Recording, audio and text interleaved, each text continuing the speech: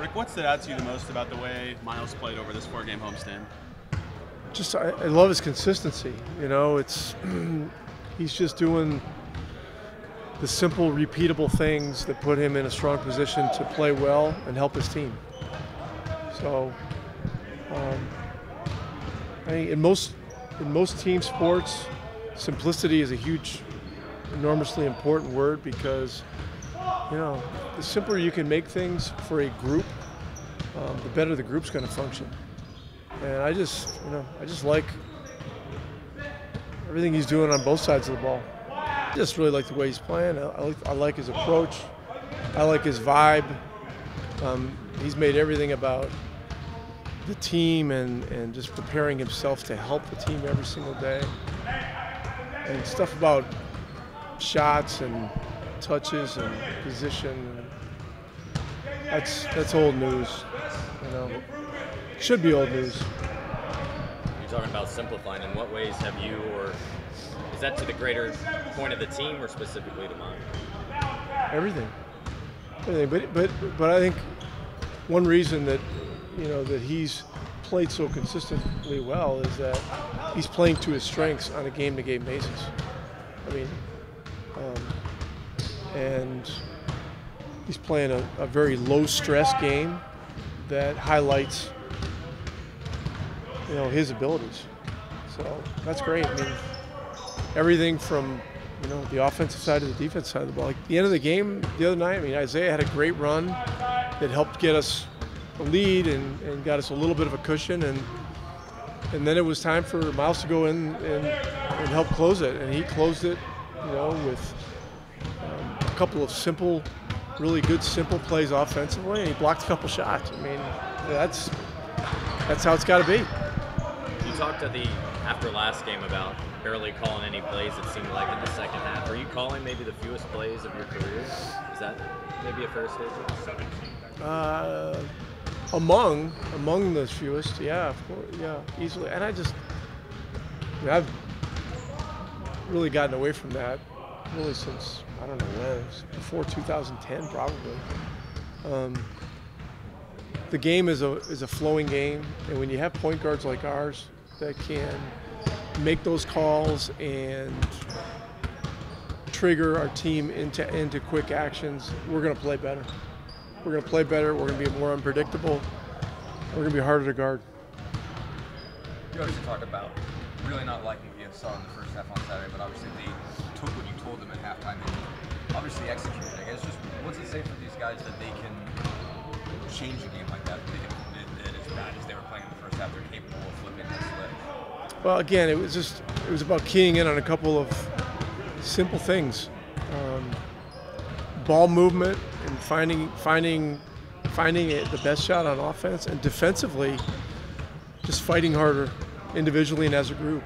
And you know, they did a great job. It's very difficult to play from behind, you know, even when you're at home. I mean, down 13 at halftime that's a big deficit.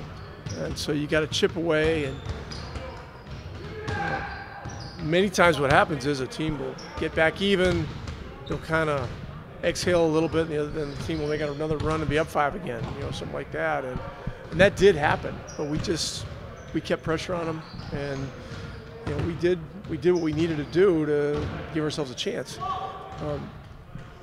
The more important thing about what happened is, you know, our whole group learned about how important it is to be unselfish offensively and to fight defensively.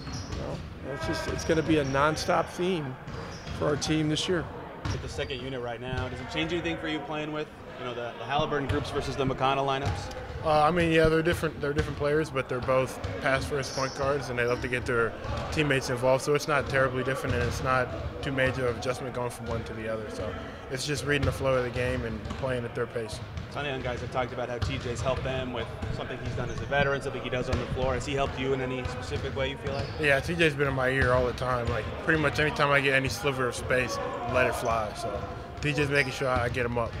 Have you enjoyed the consistent role you've had here compared to last year where it was choppier or harder to get a consistent role? Absolutely. It's been a lot of fun playing here. The role here I love. It's fun. It's what I do best, so I'm just happy to be here and continue to expand and grow. In what ways did it take you a minute to get your feel back, after the injury? It takes a couple games, practices, nothing like game reps, so go out there, take your licks at first, and get back in the rhythm and pick up right where you left off.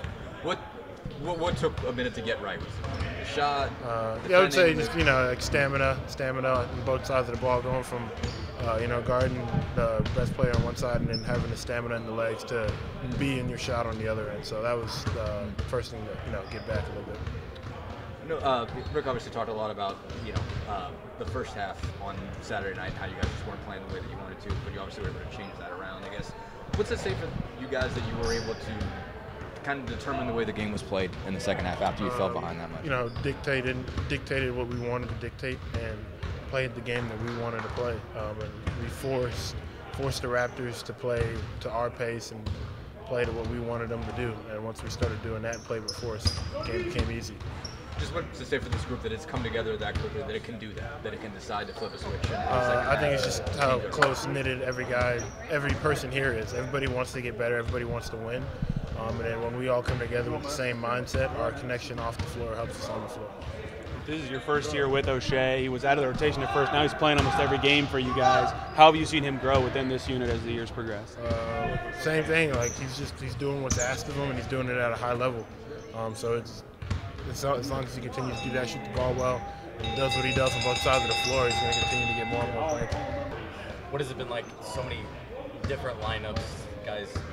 Started with that second group, I think it was, and then to the starters and back and forth. How have you kind of assimilated with everyone, trying to figure each other's game out? Yeah, it's just learning your teammates, learning their spots, learning where they like the ball, where they shoot it best from. All those little things, you get that from playing with each other and putting different lineups out there and seeing what works best. So it's been a lot of fun experimenting and playing with everybody. Have you been able to do anything very different than previous years, or is it simply just opportunity and being out there? It's just simply opportunity and being out there and having a more expanded role. So I'm loving it. I got one more quick one. What is it about this group that allows it to play fast even when everybody else wants you not to? I guess if there's another team certainly going to want to stop you from playing. We're in shape, and then our point guards just grab the ball and go. So as soon as they get the ball from the boards off of 8 and they push the tempo, we got to run with them. So it's really their pace that keeps us in front. I'll also say, I guess, that you were able to eventually make them play your game as opposed to the other way around. They really don't want you to run. They don't want anybody to run. They specifically don't want you to run. Yeah. You guys managed to do it. What does it say for you guys that you're still able to dictate the pace and tempo? Just our execution of our game plan. I think that we came out with a pretty decent plan. We weren't able to execute it at first, but we work on our stuff every day. Our pace after offense, or just our defensive schemes and whatnot. And I think it was just a great second half, great bounce back for us, especially in the fourth quarter when they only gave up like 14, 16 points in that game. In terms of the makeup of this group, what allows you guys to run when nobody wants you to? Tyrese is a big part of it, man. He sees everything, and we know when you give him the ball, or you even teach him McConnell or Drew, just get out there, they're gonna make the right plays. So just having us trusting our point guards. You talked earlier this season about how you feel like you're rolling, cutting to the basket a little more often. Have you liked how that's kind of helped you with this group? Yeah, definitely. It's what I wanted to do. I know I'm capable of shooting the ball, but I know I got to use my frame down low. That's what I put a lot of work in on. And the shots are just the outside shots is coming within the flow of the offense and the flow of the game. So it's not like I'm putting emphasis on that. I'm just trying to get to the right spots and play the 5 position properly. Does it allow you to be a little more assertive when you on the basket a little more? Absolutely, yeah. It's up to me to make myself more demonstrative down there, and more calls, and my guys are looking for me, and know they'll make the right plays. Do you get scratched in the eye or anything? Yeah, I got poked. I got like a little. You probably see a little red spot. Just it happens. When you're in the paint, a lot of bodies down there. And it is what it is. Is that a game or today in practice? No, I haven't in the game. I think it was Gary Trent Jr. poked me in the eye. Just happened throughout the course of the game. Lost my contact, but fell through. So it is what it is.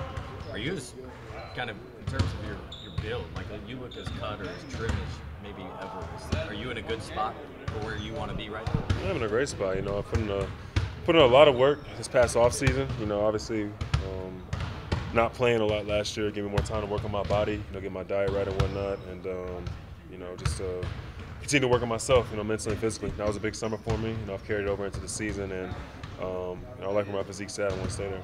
I saw you went back from the Kobe's back to the PG1s. What led to that specific change here a couple weeks ago? Just I'm gonna change it up every other week. I mean, it's just comfortability. That's the biggest thing for my feet. It's just make sure I'm wearing the right shoes, make sure I'm wearing the most comfortable shoes, and that's what it was. These are probably the most comfortable shoes I've worn. Haven't had too many pairs of them since 3-4 years ago. But between the Kobe and the PGs, my favorite shoes. Myles, you've seen a lot of rookies come through here. What has struck you about them today?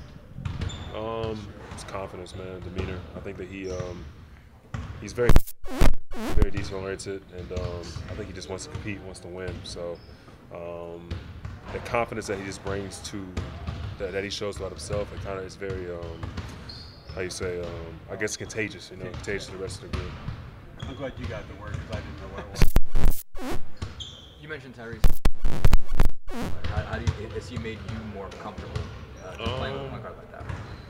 I think for him, it's just our relationship, it's communication, man. He talks to me about the game.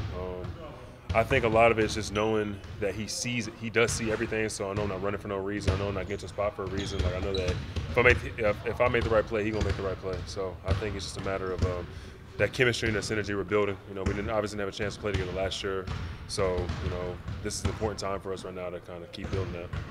And I think to that point, you'll get rewarded if you do make that run or things like that. Right? Whereas maybe in the years past, you might be not noticed or you'll go elsewhere. Yeah, absolutely. Even if it's not me, if I make the right run, someone in the corner is going to get it, and someone has to tag, or Tyrese is going to make that right play. So I just keep to work on myself, like I said, just keep my physique, my body the right way. You've played with Isaiah more recently than maybe ever before early in the season. What have you liked about that group and how it's fit in on both ends for you guys? Yeah, defensively, I think Isaiah is capable of guarding the perimeter. I and myself, and we're both elite shot blockers, so we were able to protect the paint, and just kind of helps us throughout that whole. Defensively helps us a lot.